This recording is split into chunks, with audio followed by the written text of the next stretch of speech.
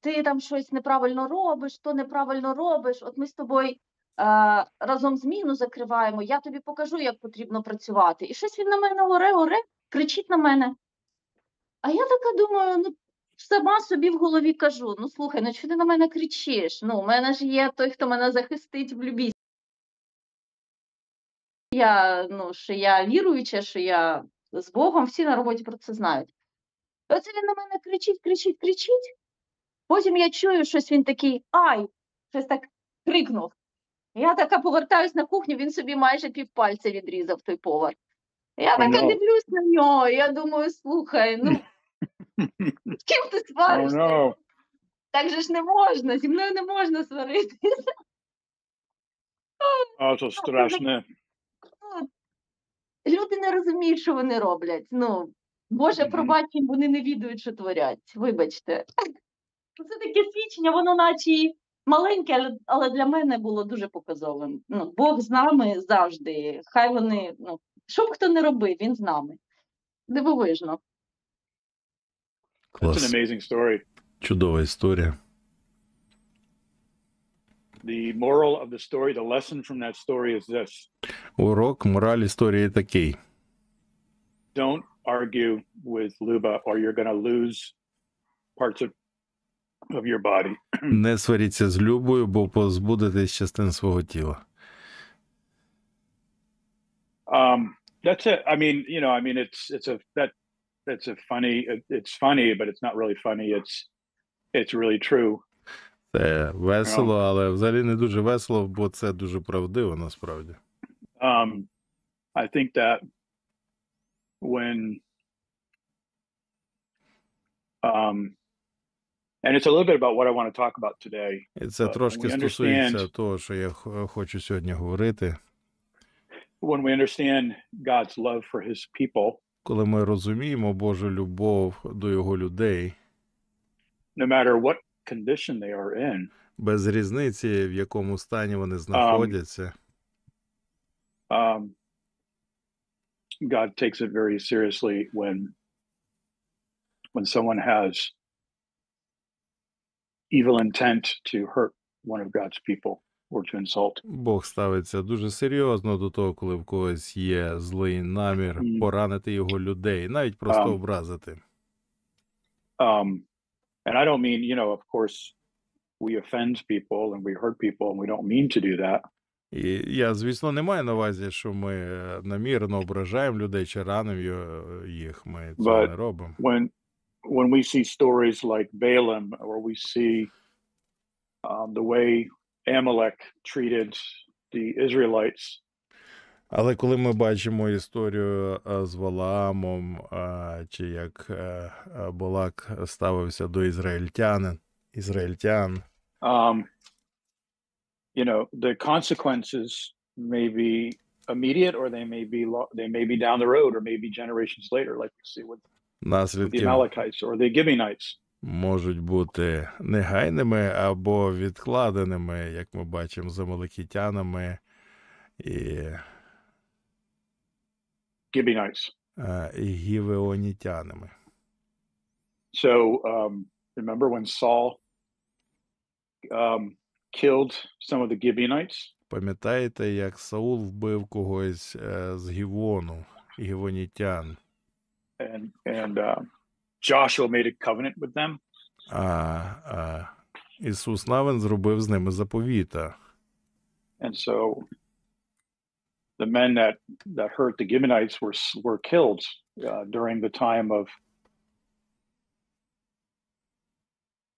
David. І вже в часи Давида ті люди, що вбили гівонітян, були вбиті. So that's why if somebody wrongs you, I'm talking about evil, when someone is evil and they wrong God's people. І я говорю про зло, якщо хтось злий і чинить кривду Божим людям. It may not be immediate, but one day, може, це не негайно станеться, але якось одного дня. So I want to just talk about God's generosity. Я хочу говорити сьогодні про Божу щедрість. We never talk about God's grace, do we? Ми ніколи не говоримо про Божу благодать, хіба ні? It's good to see everybody. Hi, Olga. Так, здорово всіх бачити. Привіт, Ольга. Let's see who else is here. Хто тут у нас ще є? There's only 12 people, right? В нас 12 людей. Діма є. Oh, we just lost somebody. Хтось тільки що відключився. Був ще Андрій Торяник, в нього видно зв'язок.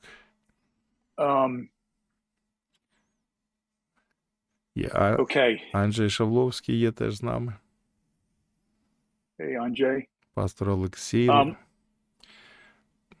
Somebody just came back. Who came back? Oh, Alexei, it's Odessa.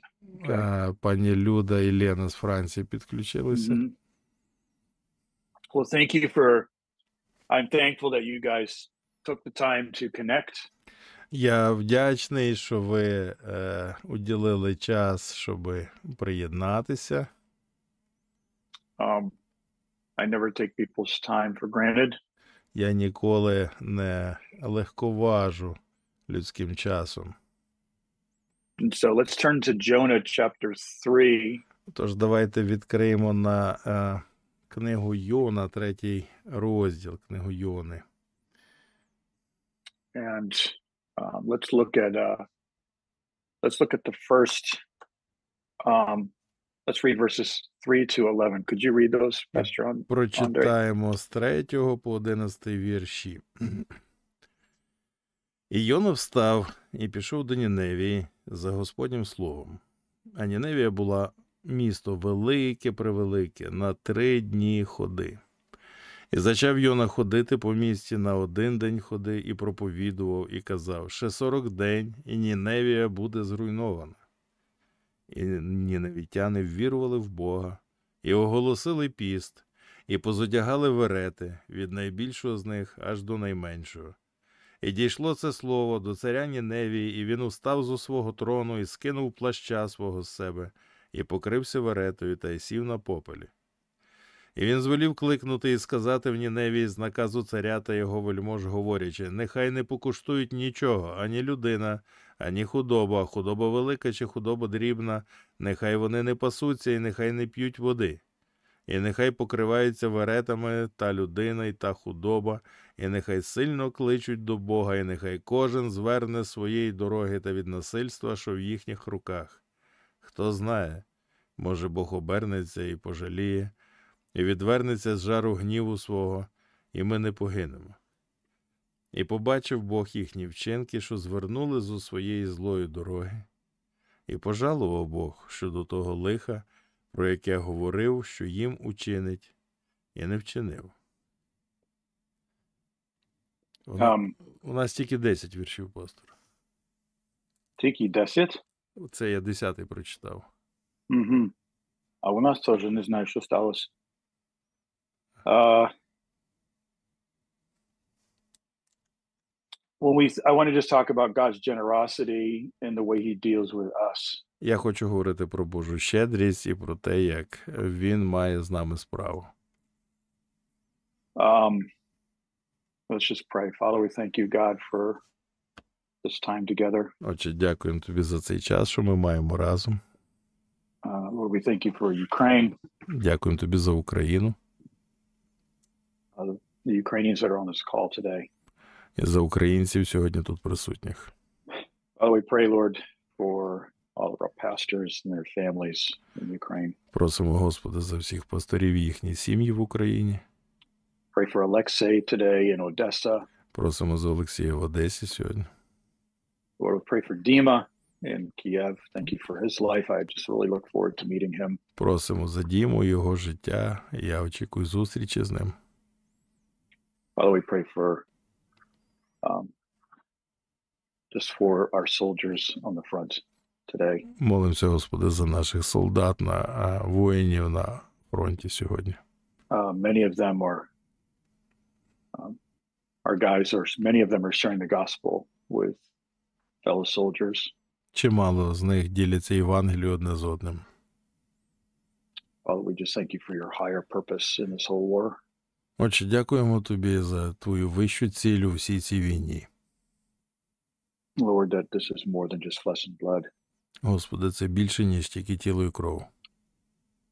It's a fight for the liberty of the gospel, the liberty of life, and the liberty of choice. Це бій за свободу Євангелії, свободу вибору і свободу загалом. Lord, we just pray today for the future work. You would give us a work in Kherson, Lord, in Kharkiv, Lugansk. Просимо, Господи, за майбутнє, щоб Ти благословив нашу роботу в Харкові, в Херсоні і в Луганську. Lord, we pray, Father, for Moldova today. Ми молимося, Господи, за Молдову сьогодні. And just bless this class in Jesus' name. І благослови це заняття в ім'я Ісуса. Амінь.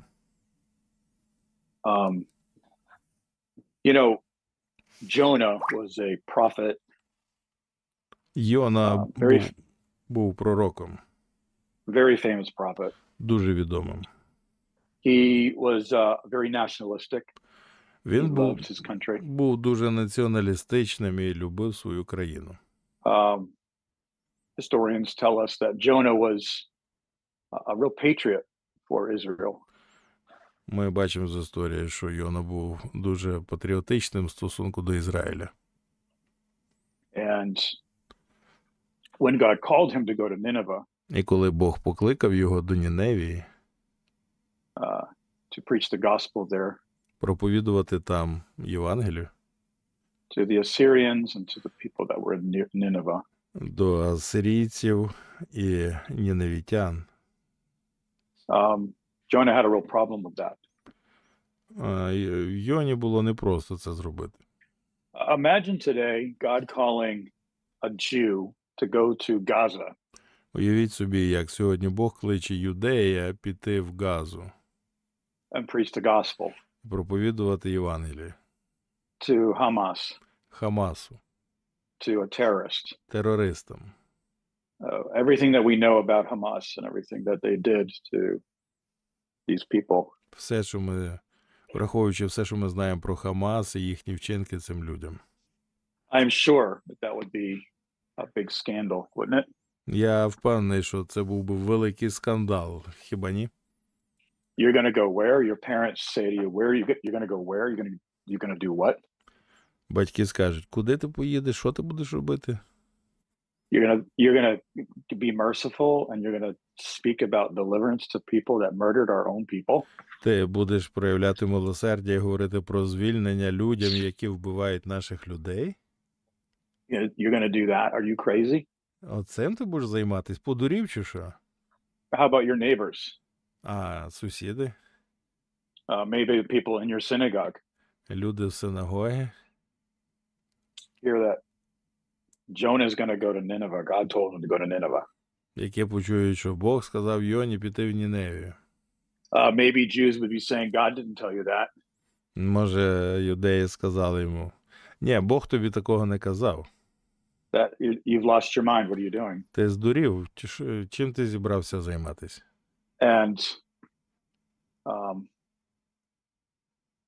And yet this happened. And this is a very big lesson, very big lesson. Але це сталося, це стається, сталося. Це дуже великий урок для нас. And if you go back to the book of Jonah, І якщо відмотати назад книгу Йони, and let's go back and look at chapter, let's go look at chapter 4 now. Давайте на 4 розділ перейдемо. And let's read verses, chapter 4, verses 1. Let's look at verses 1 through 11. З 1 по 11 прочитаємо. І було це для Йони на досаду велику, і він запалився. І молився він до Господа і казав, о Господи, чи ж не це моє слово, поки я ще був на своїй землі? Тому я перед тим утік до Таршішу, бо я знав, що ти, Бог милостивий і милосердний, довготерпеливий та багатомилостивий, і ти жалієш за зло. А тепер, Господи, візьми мою душу від мене, бо краще мені смерть від мого життя. А Господь відказав: чи слушно ти запалився? І вийшов Йона з міста, і сів від сходу міста, і поставив собі там куреня, і сів під ним у тіні, аж поки побачить, що буде в місті. І виростив Бог рецинового куща, і він вигнався понад Йону, щоб бути тінню над його головою, щоб врятувати його від його досади. І втішився Йона від цього рецинового куща великою радістю. А при сході зірниці другого дня призначив Бог черв'яка. І він підточив рецинового куща, і той всох. І сталося, як зійшло сонце, то призначив Бог східнього гарячого вітра, і вдарило сонце на Йонану голову, і він зомлів. І він жадав, щоб йому померти, і казав: краще мені смерть від мого життя. І промовив Бог до Йона: чи слушно запалився ти за рециновий кущ? А той відказав: дуже розлютився я аж на смерть. І Господь сказав: ти змилувався над рециновим кущем, над яким не трудився і не плекав його, який виріс за одну ніч і за одну ніч згинув.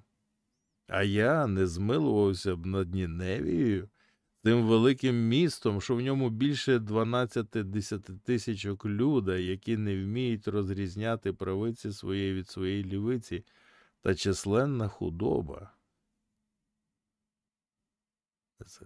What a strange way for the book to end. Який незвиклий спосіб завершити книгу. And I've always wondered about this book. Why does it end like that? And what's the point? And it just seems like there's no resolution to the story. Мені завжди здавалося дивним, чому вона так закінчується. В чому тут річ? Так виглядає, що нема вирішення в кінці історії. And this is the ethics class. This is the ethics of grace class. And I want to just talk about the ethics of God's compassion. І це курс етики благодаті. Я хочу говорити сьогодні про Боже співчуття. Now, what we see about God's compassion is two things. Number one, коли ми дивимося на Боже співчуття, ми бачимо дві речі. Перше, God had a plan to destroy Nineveh. Бог мав план знищити Ніневію. Their wickedness could no longer exist in the face of God. Їхня злоба не могла продовжувати існування перед Божим лицем. Just the terrible lifestyle, the violence, the unbelievable life of self-destructing sin. Їхній спосіб життя, їхнє насильство, надзвичайні приклади саморуйнуючого гріха. And God had a plan to destroy it. І Бог задумав знищити її. Compassion is never compromise. Співчуття не є компромісом. Compassion is compassion. Співчуття – це співчуття. Compassion is I understand and I discern the need. God looked and saw the need of Nineveh. Співчуття розрізняє, бачить потребу, і Бог бачив потребу Ніневії. And he made a plan. І він зробив план. To meet that need. Щоб виповнити цю потребу. Through a preacher. Через проповідника. Through a prophet. Через пророка. And in chapter 3, verse 1, go up to Nineveh, that great city. І Йони, 3 розділ, перший вірш, останній де до Ніневії, великого міста. That word in the Hebrew, great, means two things. Слово велике на гебрайське означає дві речі. Number one, it means it's the sound in Hebrew has an affectionate sound to it. Звук на гебрайський має приємне звучання. That like these great people, these people that are great. Там величні люди живуть. And it's very hard to understand why that word is used because of the sin there. І дуже цікаво, тяжко зрозуміти, чому саме це слово там використано, бо там такий гріх був. But we see why later on at the end of chapter 4, at the end of the book, we see what God has to say about the Ninevites. Але в кінці книги ми бачимо, що Бог думає про Ніневію. And he says again, І знов chapter 4, verse 11. в 4:11 він каже знову. Should I not therefore be concerned? А я не змилувався б над Ніневією. Yeah, that's a good translation. Це хороший переклад. And Ukrainian, I have shown mercy. Хіба я не мав з'явити милість? And what that means is that this is a compassion that, number one, doesn't compromise, but number two, is willing to get attached. І це співчуття, яке, по-перше, не є компромісом, але, по-друге, має чуття і дотик. It means to get involved in a very difficult situation. В нього є спосіб бути задіяним в дуже важких ситуаціях. This is the second meaning of compassion. It means to enter in and with your whole heart. Це друге значення слова співчуття – увійти з цілим серцем. Why is that important? That's what that word concerned here means. І це слово «змилувався» тут саме це означає. And this is what happened this is what Jesus did in Matthew chapter 9 when he saw the multitudes and he was moved with compassion. Це саме зробив Ісус, коли він побачив натовпи і був порушений співчуттям.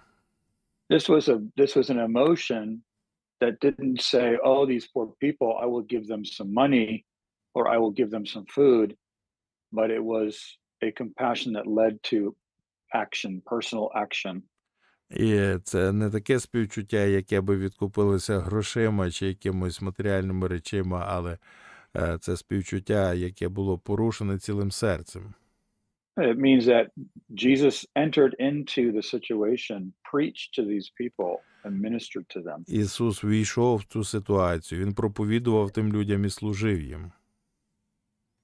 And look at this, chapter 4 and this whole book of Jonah is a contrast between two people. І дивіться, 4 розділ і вся книга Йони – це контраст між двома людьми.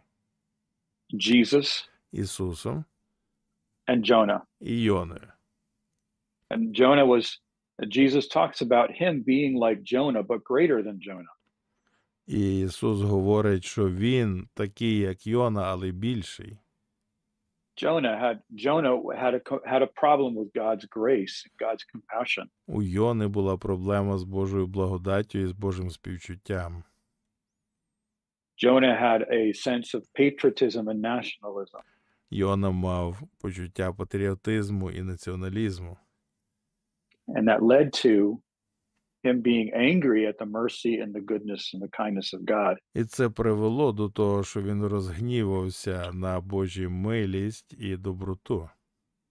Why does God have compassion on Nineveh? Чому Бог мав співчуття до Ніневії?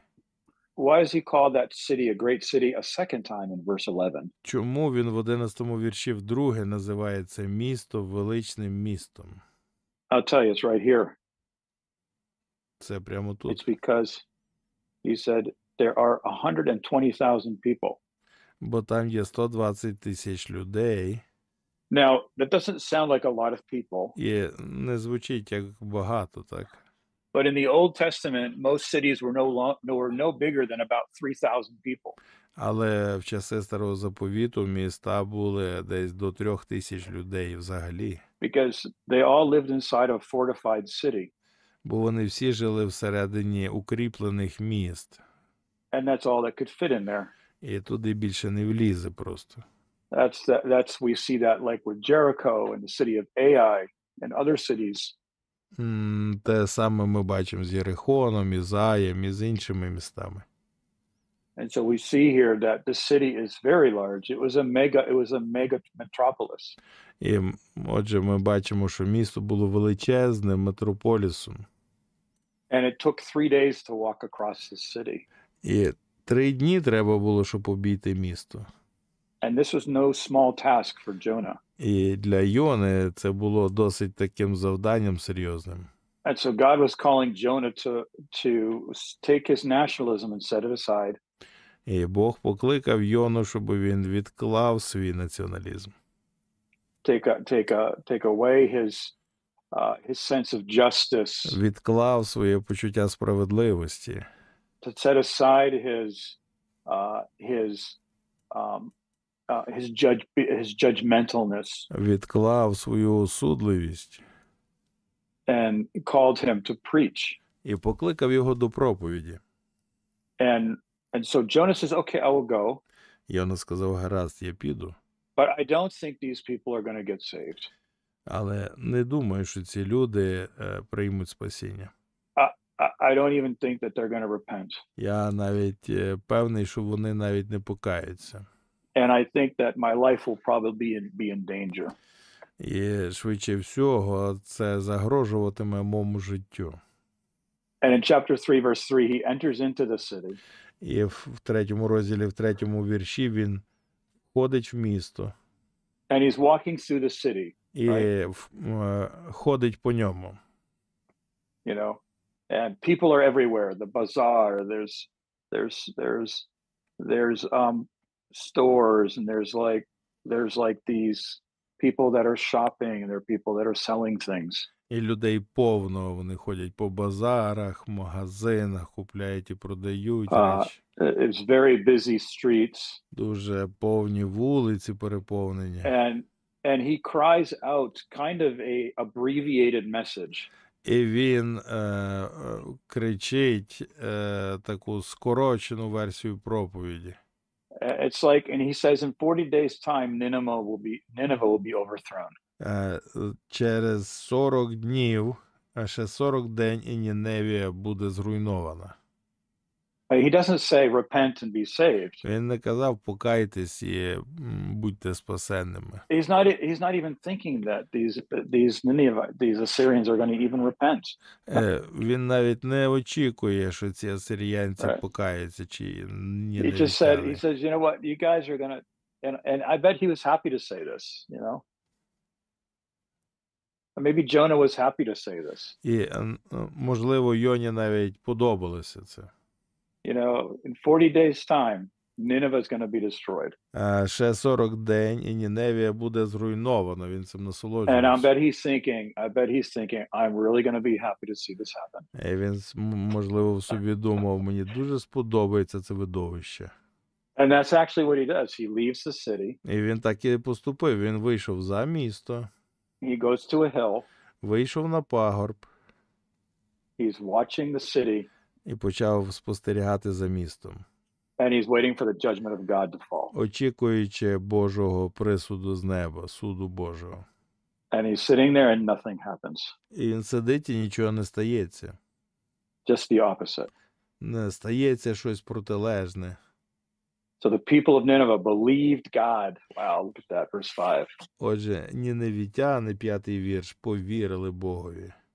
And that's really great news because, and I love the story of Jonah because. Це чудова новина, насправді, і я люблю історію Йони. Because even the most unwilling, complaining, unthankful missionary.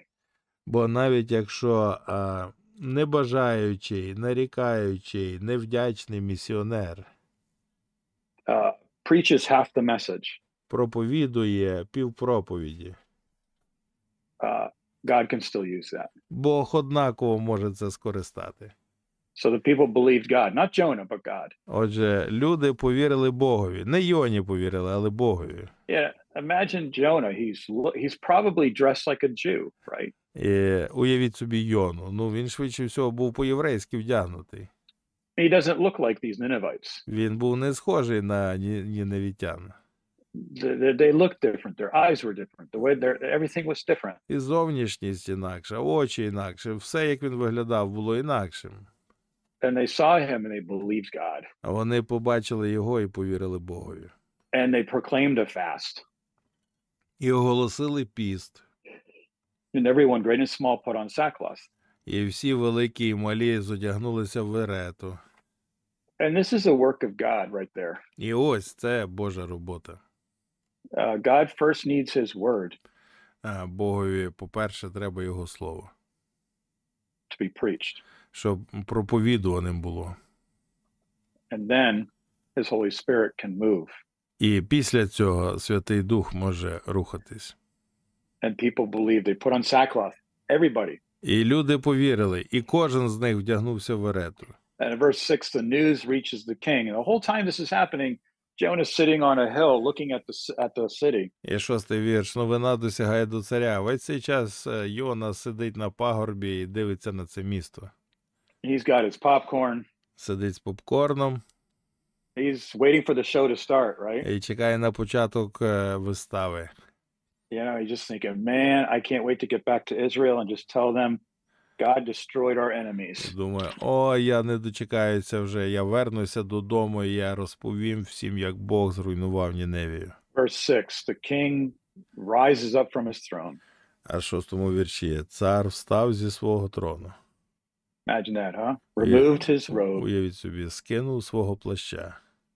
and covered himself in sackcloth and ashes. І покрився веретою і сів на попелі. Now, I could imagine the city repenting after the king would first repent. Ну, і я можу зрозуміти, що місто покаялось після того, як цар покаявся. But it was the other way around. Але було все якраз навпаки. Here's a proud, arrogant king, and he listens to the people. Ось зверхній, гордий цар, який прислухався до народу. Right? Nineveh. Ніневітян. And he repents. І покаявся. Він And he made покаявся. a proclamation in Nineveh. І зробив наказ в Ніневії. Jonah, the unwilling missionary in a city that repents because of the message. Йона – недобровільний місіонер в місті, яке покаялось через його проповідь. Compare that with Jesus Порівняйте це з Ісусом. in Jerusalem, В Єрусалимі, God's city, Божому місті, the city of the people of God's covenant. в місті людей Божого заповіту. And there's one that's like Jonah, but he's greater of preaching. І він, Господь, такий, як і Йона, але більший Is проповідник. preaching at the temple that there's going to be a day when there's not one stone on top of the other. Він проповідує в храмі, що настане день, коли там не буде каменя на камені. And what happens? І що стається? The people don't believe. Люди не вірять. The king, the leadership, the religious leadership of Jerusalem don't believe. Релігійне провідництво Єрусалима не вірить.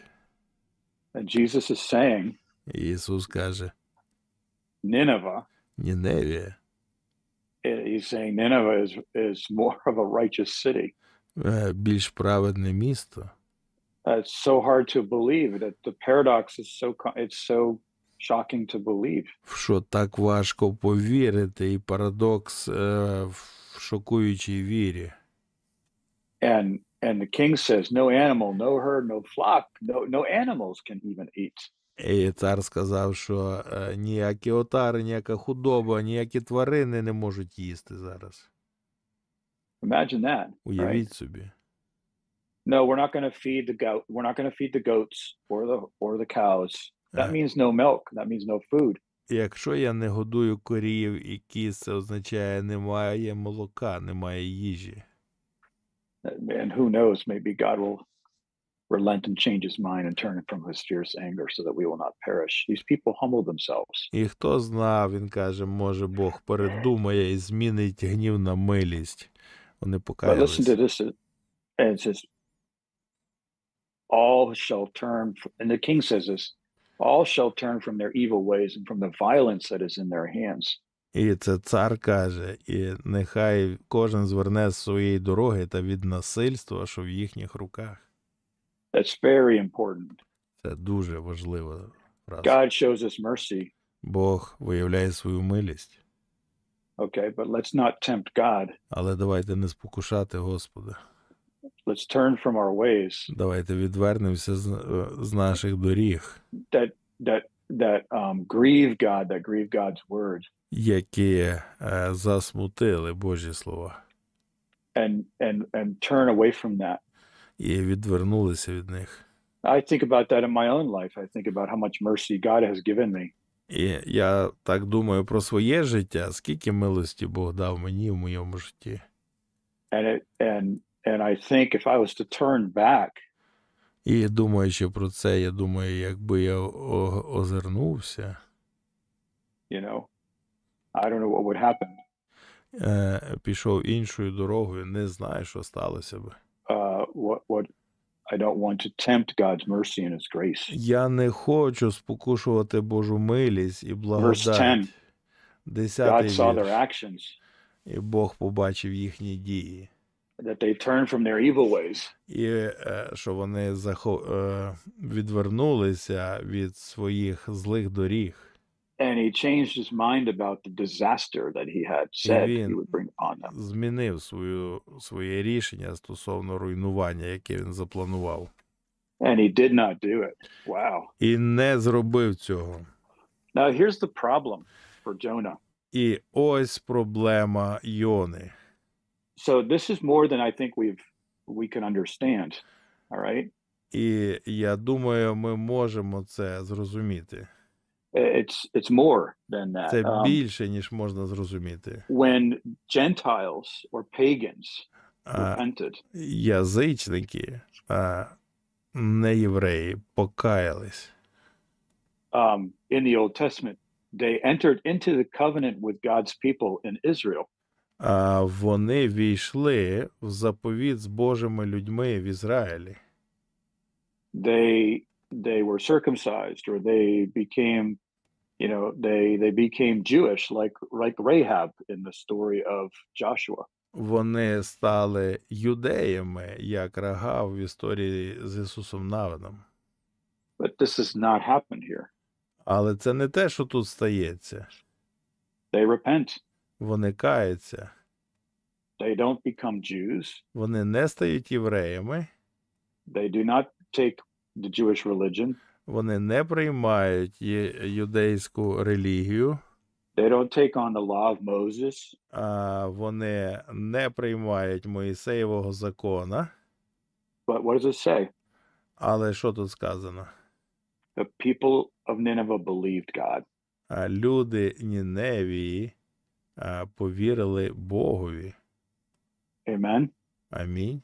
It's that simple. Ось так просто. And here's Jonah sitting on the mountain, sitting on this hill, looking at the city. І ось Йона сидить на горі, Just rubbing his дивиться hands like на місто can't wait. і потирає долоні в очікуванні. And then suddenly he's seeing mass repentance. І раптом бачить масове покаяння. And then the sun really starts to shine down on him. І сонце починає палити його. And here's we see the generosity of God. І ось тут ми бачимо Божу щедрість. Jonah is greatly displeased in chapter 4, verse 1. He's angry. Йона в Йона 4.1 був дуже незадоволений і розгніваний.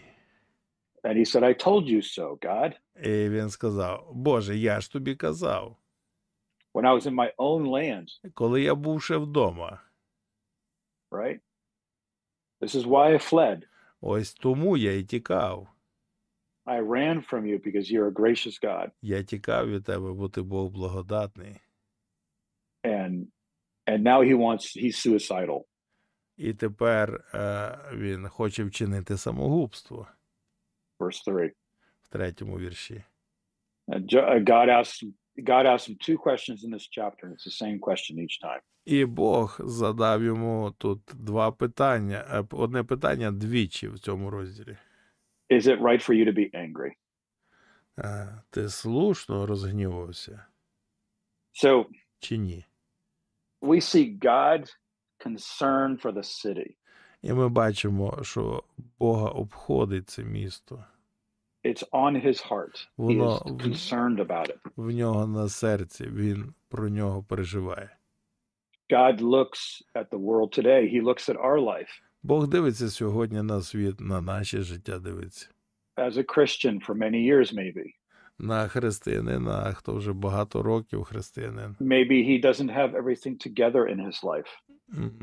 Може, йому чогось бракує в житті. Maybe there is things that we wrestle with. Може, є речі, з якими ми боремося. And we think about God's attitude towards us. І ми думаємо про Боже відношення до нас. Oh, God must be angry at me all the time. Певно, Бог на мене весь час гнівається. Maybe God's not happy with my life. Напевно, Богу не подобається моє життя. All these things that God did for me and I failed him. Все, Бог стільки всього для мене зробив, а я його підвів. He must be angry. Певно, гнівається на мене. And then when God looks at us, this is what he А says. коли Бог на нас дивиться, ось що він каже. He has compassion. В нього співчуття. God has compassion on our brokenness. А в нього співчуття до нашої зламаності. He has compassion on our unbelief, and he has compassion on our weakness. В нього співчуття до нашого невірства і співчуття до нашої слабкості. He doesn't have compassion on our evil. Він не співчуває нашому злу. He doesn't have compassion on our old sin nature. Нема співчуття в нього до нашої старої гріховної природи. God has compassion on us because he Але- knows that we're made of dust. Але Бог співчуває нам, бо знає, що ми з пороху зроблені. God is very angry about the destruction of sin. Бог дуже злий, розгніваний на гріх, що руйнує все. And yet his compassion is on us. And when we come to the Lord, Але його співчуття на нас, і коли ми приходимо до Господа, with just all of our broken pieces, розламані на шмаття, God has compassion on us. Бог співчуває нам. I think that someone could be a missionary or a pastor or a pastor's wife or someone who serves in the church. Хтось може бути місіонером, чи пастором, дружиною пастора, чи служителем в церкві. We see this with Jonah. Even when we have a bad attitude, І ми бачимо це по Йоні, навіть якщо у нас погане відношення, and we're suffering, і ми страждаємо. God gives us a plant. He gives Бог us a covering. дає нам рослину, бо це покриття. And what does it say here? І що там сказано? Jonah was very happy. Йона став дуже щасливим. And this word very happy І is це the same слово, word це слово дуже щасливий, те саме слово, as the word that God is using here about his concern for Nineveh. те саме слово, що Бог використовує для опису свого співчуття до Same Ніневії, concept.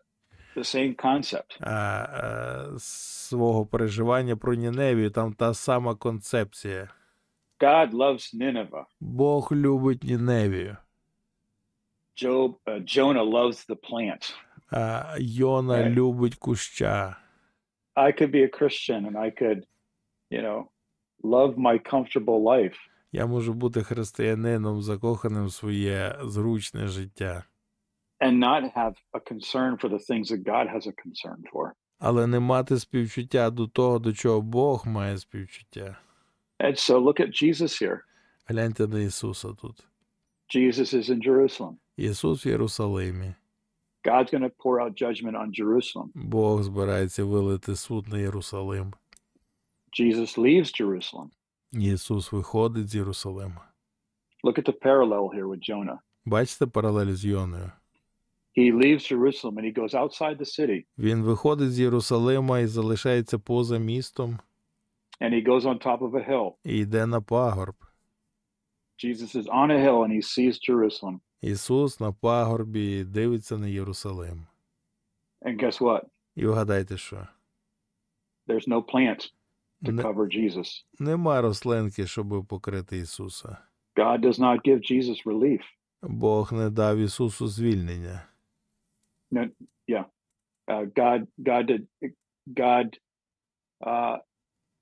God takes away the plant from Jonah. Бог забирає рослину від Йони.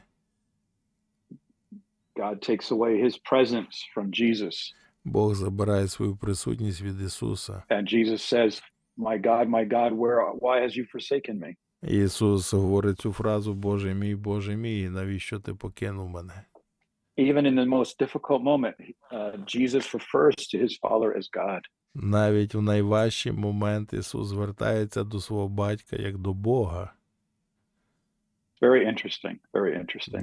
Дуже цікаво. Jesus weeps over Jerusalem. Ісус плаче над Єрусалимом. Jonah does not weep over Nineveh. Але Йона не плаче над Ніневією. We see that the best of man, the best of us, is not enough. It's not like Christ. І ми бачимо, що найкращі з нас недостатні, вони не дотягують до Христа. We fall short. А ми не дотягуємо. But God has compassion. Але Бог має співчуття. He has compassion on Nineveh and he has compassion on Jonah. Він має співчуття над Ніневією, він має співчуття над Йоною. And God gives Jonah a plant and then he takes it away. І Бог дає Йоні рослину, а потім забирає її. Why does he take the plant away? Навіщо він забрав рослину? I want to look at verse 7. Are you guys following me? Chapter 4, verse 7. Ви ж слідкуєте, так? 4-й розділ, 7-й вірш, гляньте. We can do a wrap here afterwards. Ми зараз перейдемо до дискусії після цього.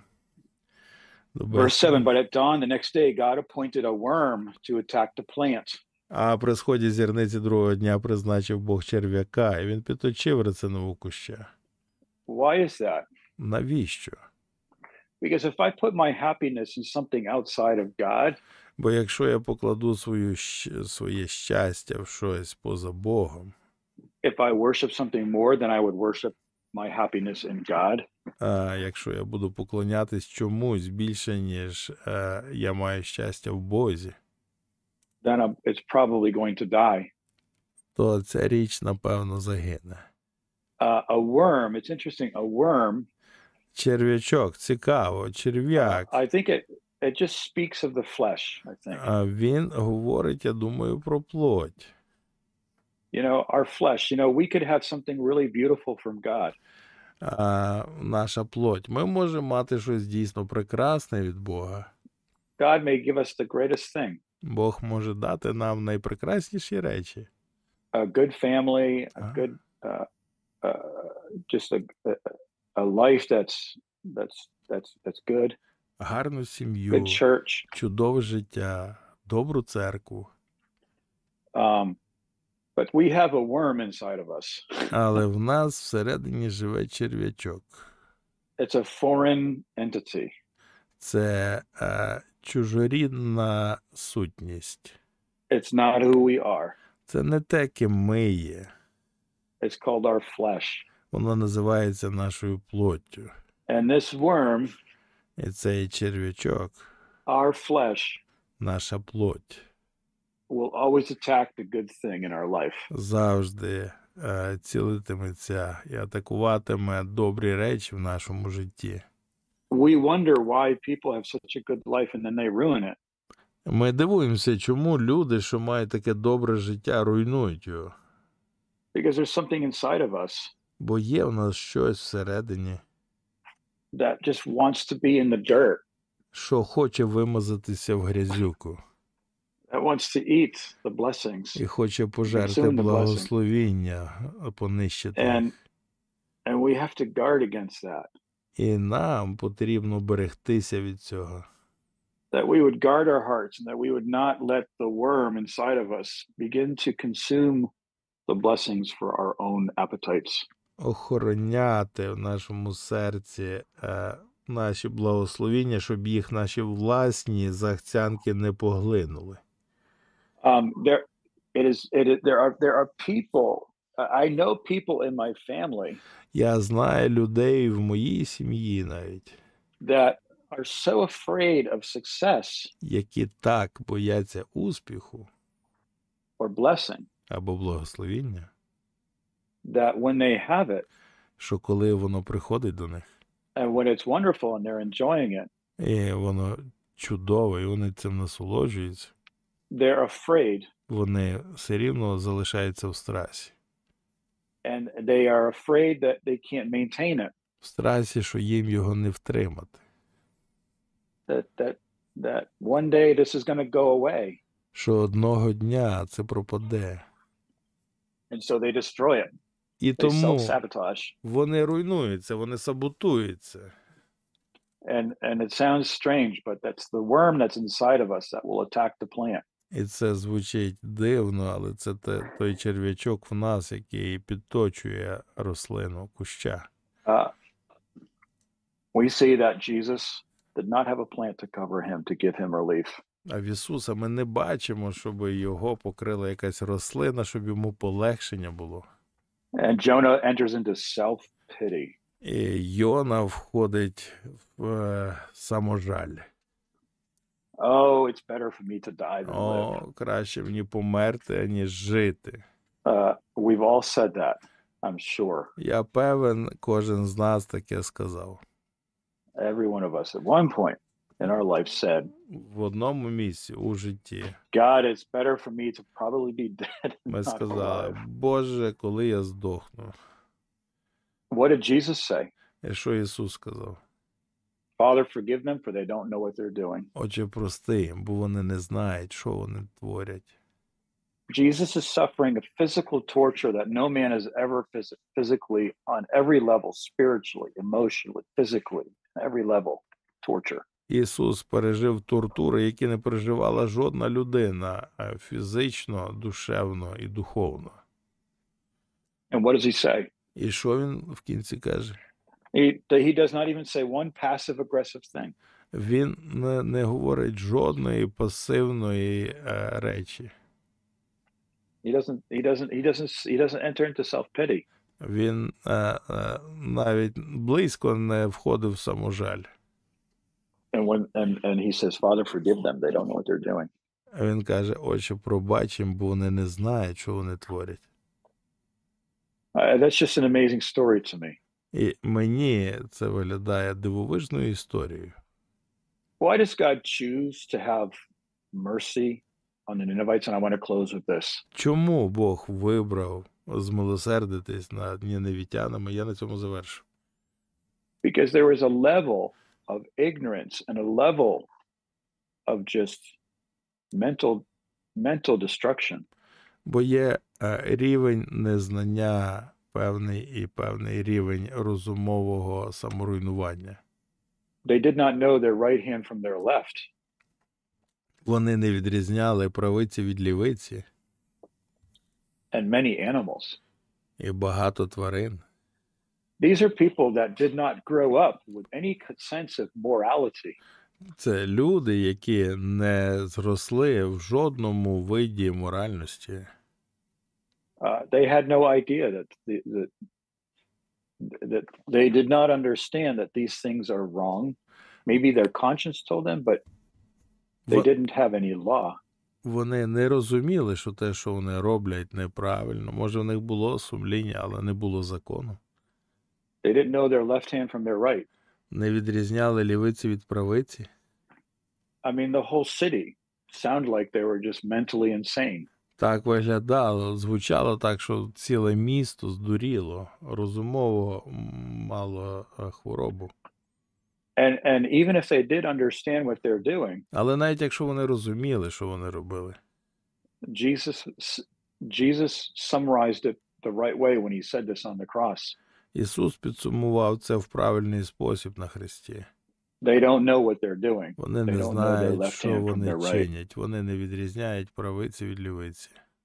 You know, when we mess up, і коли ми все змарнимо, when we fall down, коли ми впадемо, when we get depressed or when we do whatever we do when we're sad, коли ми впадемо в депресію, або зробимо те, що ми робимо, коли ми розстроєні.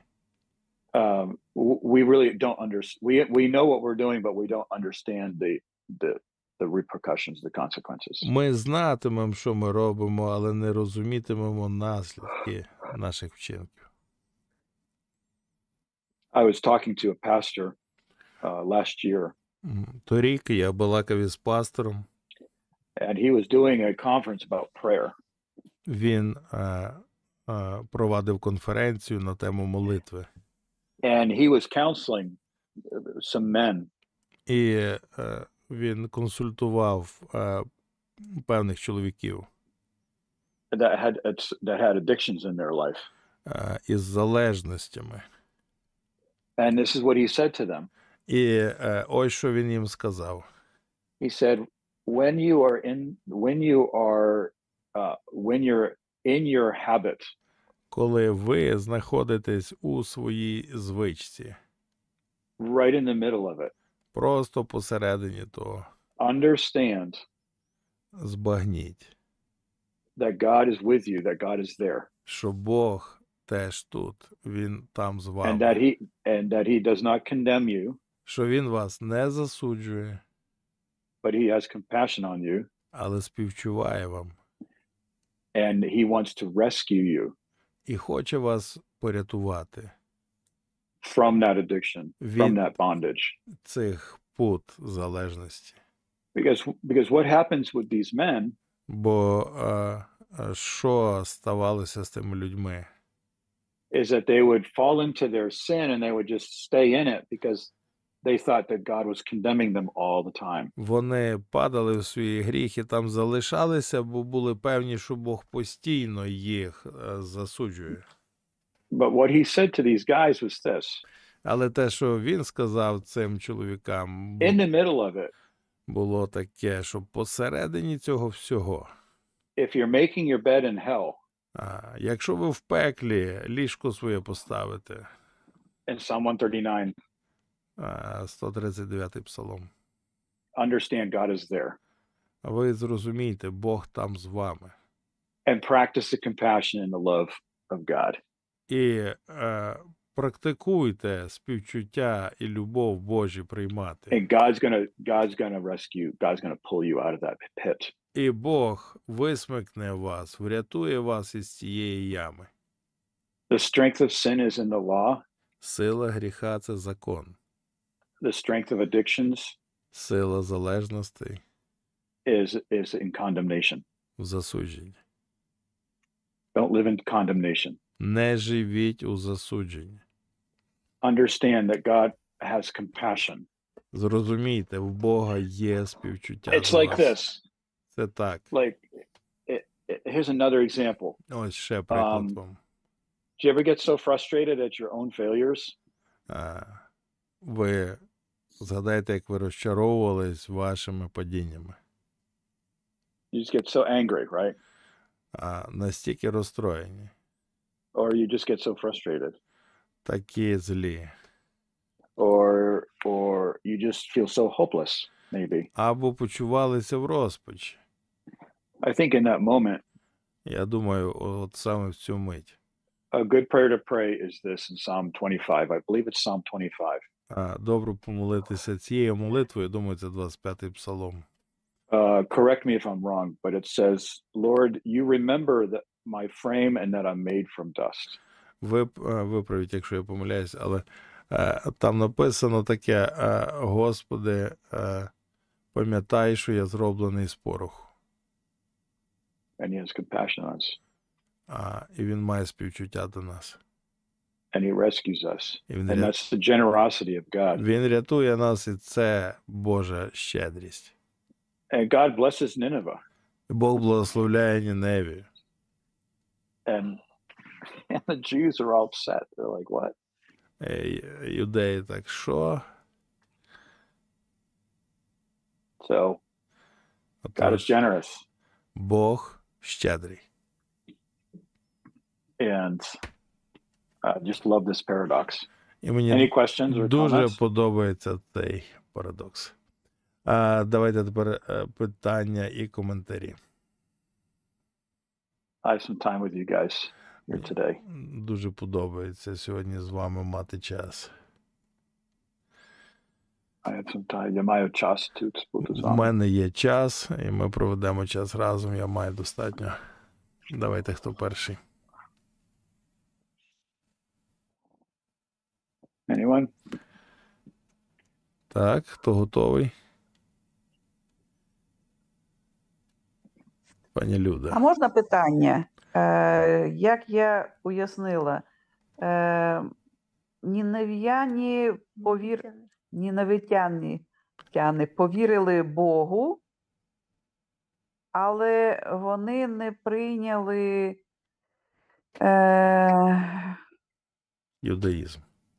юдаїзм. Тож вони спасенні чи не спасенні? They're saved. Я так думаю, що не спасенні, бо вони не...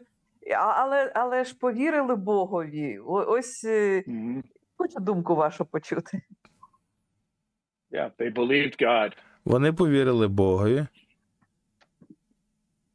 Abraham believed God, it was counted unto him righteousness. Авраам повірив Богові, і це зарахувалося йому в праведність. Noah believed God, and it was counted unto him as righteousness. Ной повірив Богові, і це зарахувалося йому в праведність. The Ninevites. Ніневітяни.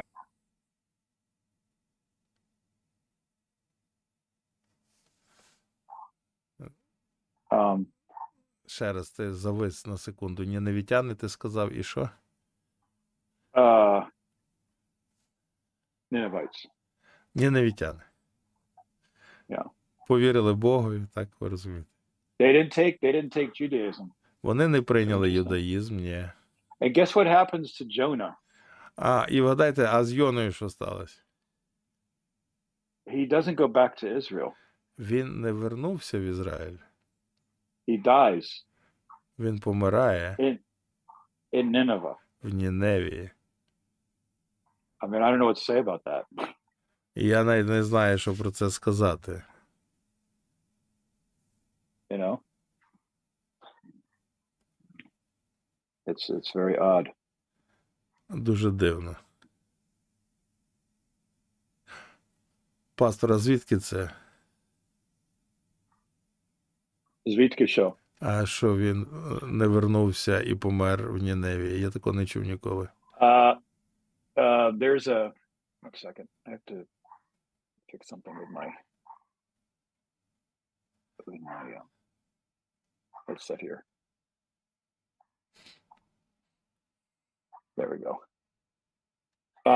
Well, history tells us Це з історії, that there's a grave що є могила in the area of Assyria near Nineveh. Jonah's grave. На території Асирії поблизу Ніневії є могила Йони.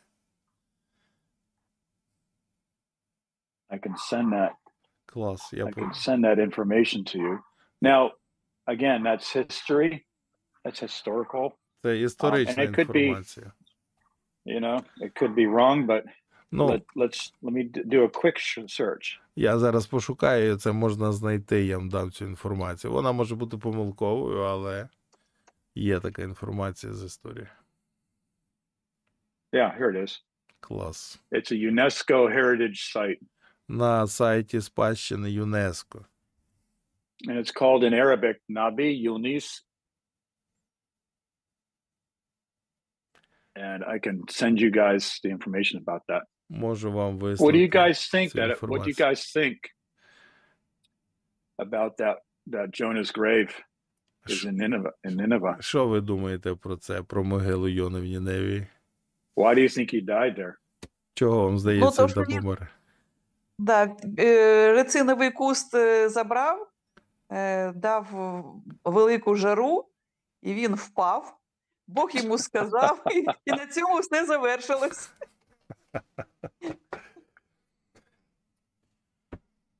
Wow. Напевно, він покаявся і навчав їх. І лишився там жити. Yeah, I like to believe that. Я теж так думаю, пастор каже. Я хочу того вірити, що він. Я вишлю вам. I'll send you the chat here. Я вам вишлю тут в чаті цю штуку.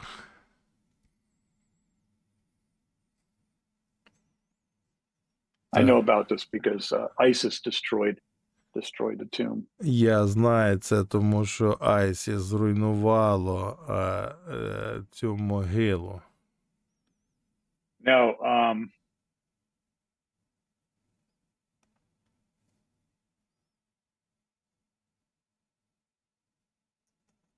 You know, the Catholic Church says that Peter's bones are under the cathedral in Rome. Католицька церква стверджує, що Петрові кості знаходяться під катедрою в Римі. But archaeology has shown that Peter's grave with his family was found not far from Jerusalem. Але археологи кажуть, що могила Петра і його сім'ї неподалік від Єрусалиму знаходиться. So maybe that's the story with Jonah. But anyway, the point is this. Може, це так само і з Йоною, так, ми не знаємо. Але, ну, в будь-якому випадку, так. You know, the generosity of God is really just amazing. It's really incredible. Щедрість Божа, насправді, просто неймовірна. Неймовірна просто. It doesn't compromise. Вона не йде на компроміс. But if we hear the message, але якщо and ми we turn, чуємо проповідь і навертаємось, and we just forsake all, і зрікаємося всього, we're going to experience the generosity of God in our life. Ми будемо очікувати, ми будемо пересвідчувати Божу щедрість у житті. Anyone else? Ще хтось, може ще хтось має якусь думку? Я хочу уточнить, я запутался. Так Ниневия – это Сирия или это Иран современный? Это я что-то запутался. Nineveh? Ниневия. Да. Сегодня это какое государство? Где это? Я не могу понять. Это Сирия или Иран? Или где? It's Iraq. Зараз це Ірак. Все, точно вспомнил. It's near Mosul. Біля Мусула. Хорошо, Yeah, хорошо. It's the area that was considered a city at the time. Yeah. How many people talk about the great revival in Nineveh? Nobody. Скільки людей розповідають про велике відродження в Ніневії? Та ніхто. You never hear about it, but it happens. Але воно сталося. 120,000 people 120 тисяч людей get saved. спаслися. Yeah. Так. And if Luba is a Syrian, then probably her relatives got saved. І якщо Люба асирійка, то, напевно, її родичі спаслись. Amen. Амінь. Пра-пра-пра-пра-пра-дядек теж там. Прапрадедушка. Коли ти приїдеш до нас в гості, мама і папа тобі все будуть розповідати про наших пра-пра-пра. Супер. Вони все знають. Буде дуже цікаво. Так. Так, я маю бути в Києві. Цікаво, що цікава історія того, як я, ну, я можу сказати тільки про себе, про свою історію спасіння, але це дуже, дуже цікаво, незважаючи на всю впертість людей східних країн, в тому числі і асирійців, впертість, гордість, пиху. Вони все одно спаслись, вони все одно віруючі, і більшість асирійців, в принципі, християни. Як папа каже, що ми перші християни, він так може казати через те, що він пишається тим, що він асирієць, але я думаю, що, можливо, десь є Біблія на асирійській мові, можливо, не знаю. От. Ну, але цікаво, це дуже древній народ, і дуже цікава його історія. І я була щаслива, коли я прийшла в церкву, і я пам'ятаю, як я пастору казала: пастор, це ж про асирійців Біблія написана. Пастор Андрій тоді посміявся. Каже, це про нас всіх, а не про асирійців. Yeah, so if you want to find Nineveh, it's actually in Mosul, Iraq, and Mosul is Якщо ви хочете Mosul- знайти Ніневію, то вона в Мусулі, в Іраці знаходиться. so Mosul is split into two parts between the Tigris River. І Мусул ділиться на дві частини рікою Тигр. And Nineveh is Levobережна. А Ніневія лівобережна. Так? Look at Google Maps. Look at Mosul. Подивіться на Google Maps на Мусул.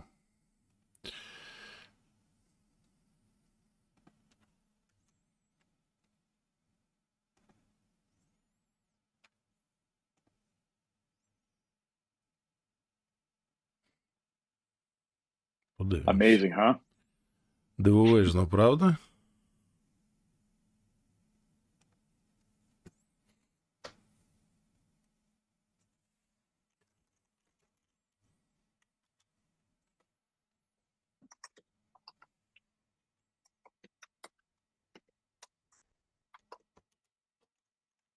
Як я побачу пастор Рафі, буду йому